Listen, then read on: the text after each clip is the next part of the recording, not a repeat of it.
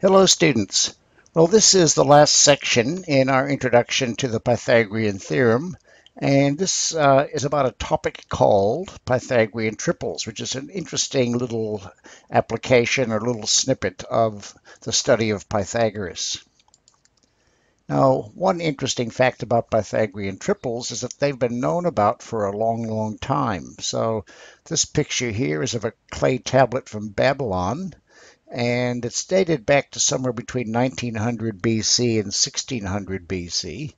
So you're talking 3,500 to 4,000 years ago. Humans knew about Pythagorean triples. So what exactly is a Pythagorean triple? Well, a Pythagorean triple, also known as a Pythagorean triad, is just a set of three natural numbers, which means whole numbers bigger than zero, such that the largest number c squared is equal to the sum of the squares of the two smaller numbers. So the most commonly known Pythagorean triple or Pythagorean triad, which the Egyptians knew and used to help them construct the pyramids, is 3, 4, 5. So we always write the three numbers inside brackets and in order from smallest to biggest. So effectively, the first number is always A, the second number is B, the third number is C. So let's just check to see if this actually is a Pythagorean triad. So we write the Pythagorean theorem, c squared equals a squared plus b squared. Now, because we're not sure yet, we put a question mark above the equal sign. We replace c with a 5. We'll replace the a with the 3 and a b with the 4. And that gives us 25 equals 9 plus 16. And because the left side and the right side are equal, 3, 4, 5 is a Pythagorean triad or a Pythagorean triple. Another common one is 6, 8, 10.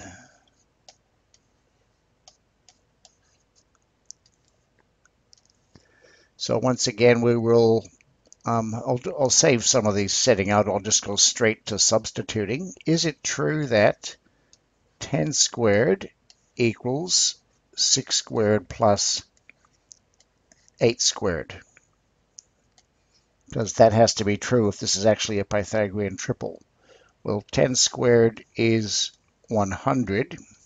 6 squared is 36.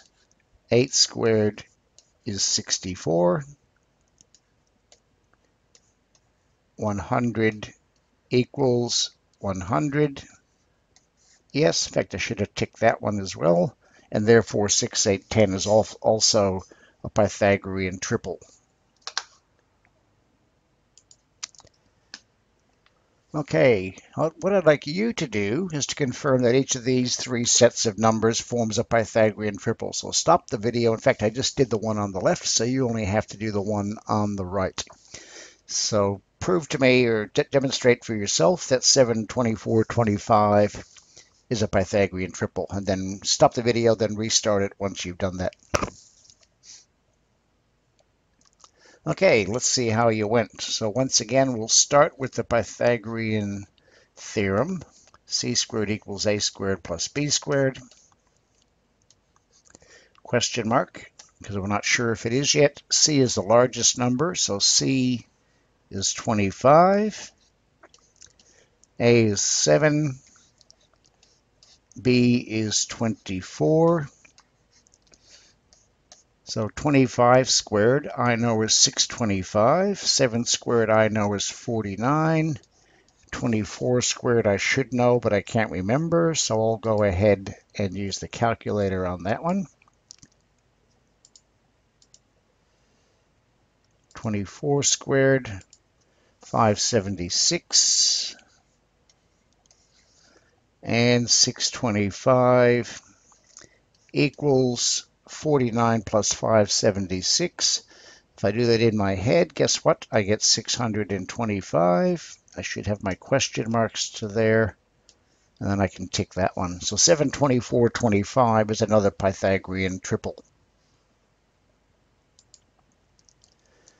Okay, here's a little bit of a problem for you to solve. Again, I think I'd like you to have a go at trying to do this first, and then I'll go ahead and do it. So find the missing number in each of these Pythagorean triples. So you know that a squared plus b squared equals c squared for each of these. Find the missing number. Note that the numbers are always written smallest to biggest. Okay, go ahead and have a try, and then restart the video once you've done that. Okie doke. Well, because the numbers are in order A, B, C, I'm trying to find C. So I can write c squared equals a squared plus b squared. I know that a is 9. I know that b is 12. Oops, what have I done? Let me, 9 squared. Okay, 9 squared plus 12 squared. C squared equals 81 plus 144. Add those together, that gives me 225.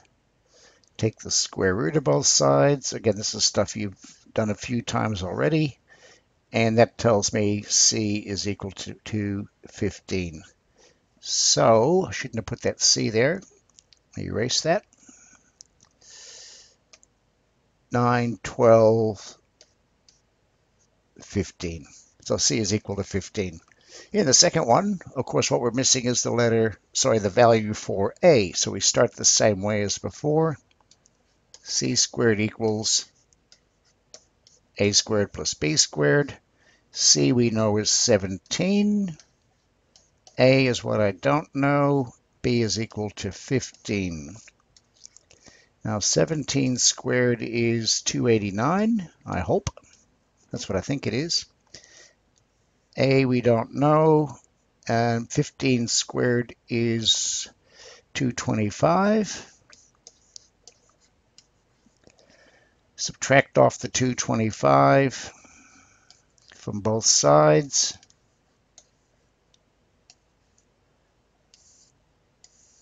And those cross out. I'll write the a squared on the left. And we can say 28 take 22 is 60. 9 take 5 is 4. And if a squared is 64, a has to be 8. So another Pythagorean triple is 8, 15, 17. And once again, these numbers do have to be whole numbers, so you can't have fractions or decimals, and of course they must be positive numbers. Okay, we'll stop the video there, and then we'll continue our exploration of Pythagorean triples in the next video.